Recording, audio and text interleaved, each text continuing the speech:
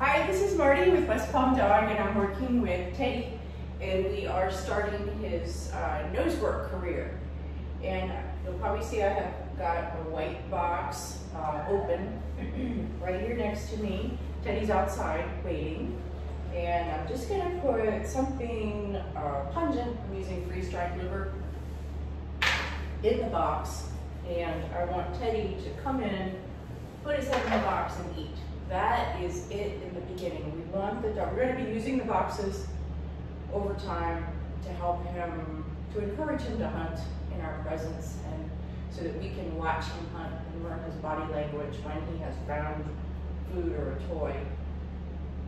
But for right now, all we want to teach him is that boxes are special, and that when he sees the boxes, he should ignore us. It's no longer an obedience exercise, but hunt for the food, which he can already smell. Okay, I'm gonna let him in. Teddy! Yes, good boy! And that's it. I know it seems simple, but a lot of dogs, including Teddy, have done a lot of obedience work, which is good, but it means that they look to people for information. And in nose work, we want the dogs to learn to be independent hunters. So this is how we start.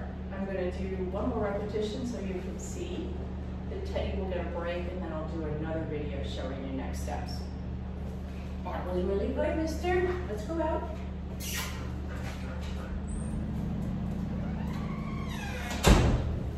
So I'll load the box.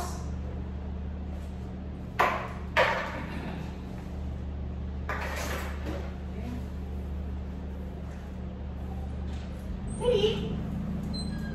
Yes, good boy. That's such a good boy. And so what I like about that was he didn't even check in with me.